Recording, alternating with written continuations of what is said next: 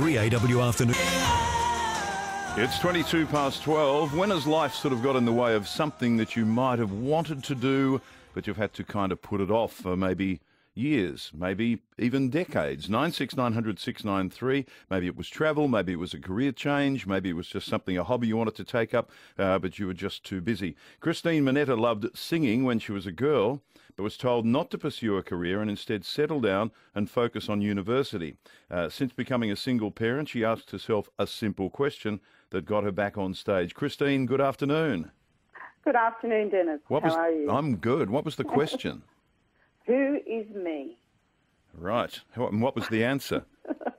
I actually took myself back to being 18 years of age and rethought the dreams that I had at that point and decided that that's who I was, the person who had those dreams and decided to follow the most special one of all. And this was 30 years on? It was quite a long time, yes, maybe even longer. It was 1980 when I stopped singing and then started again in about 2009.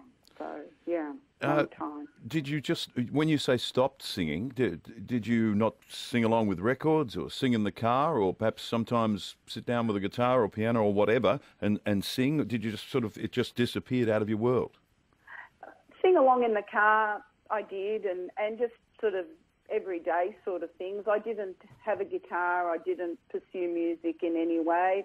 I was too busy studying at university, so that sort of was the focus at the time. What did you become from university? I ended up graduating with a major in physics and applied maths. So this is top end. Top end, yes, and then ended up doing a dip ed and becoming a physics maths secondary teacher. Did you enjoy that? It was also a love that I had. I loved maths and I loved physics, so I was still doing a love, but I wish I had pursued both. You wouldn't have loved having me in your class because they're two things that I was hopeless at. I'm sure I would have helped you along a little bit. So you're singing. So you sort of had a long, hard look at yourself and went, "Okay, I've always wanted to sing, and I'm going to sing." What did you do about it from there? Well, I decided to join a choir. I joined a choir, and it was a program where women can join up and form this little group, and there was performance at the end of it. It was a choir run by Wendy Stapleton. Oh, yes. Yeah, I've heard about them. Under the name of Sing Blitz. So that's where I started. She was such an inspiration to me and encouraged me so much. She was wonderful, absolutely wonderful. I've heard terrific things about that choir. Yes, so that's where I started. And then her husband, Paul Norton, also ran a program called Weekend Warriors where you get to play in a band for the first time in your life. So I then moved on to that program and sang on stage in front of a band for the first time in my life in 2011. Do you know, what was that like? I was holding the microphone, but it wasn't keeping still. It was shaking with my hand, but it was awesome. It was an awesome experience. It was like living the dream. Do you know, you're probably the first person I've ever spoken to who has actually taken that advice, get a career behind you before you're trying to pursue music or acting or whatever. Well, that was the idea. I actually don't think it was even get the career behind you. It was more, no, that's not really your thing. That was a bit of the decision that was made on my behalf. And, you know, I loved maths and physics, and so that's the journey I took. And the music that you love to perform now, what style is it? Well, I have sort of discovered that I'm a jazz and blues singer. It sits so naturally within my ear, and just the music itself is just wonderful, and I love it. And so that's the music that I do, with a bit of soul music as well. Is the microphone still shaking 8 years on, or have you got control of the nerves? No, I've got control of the nerves.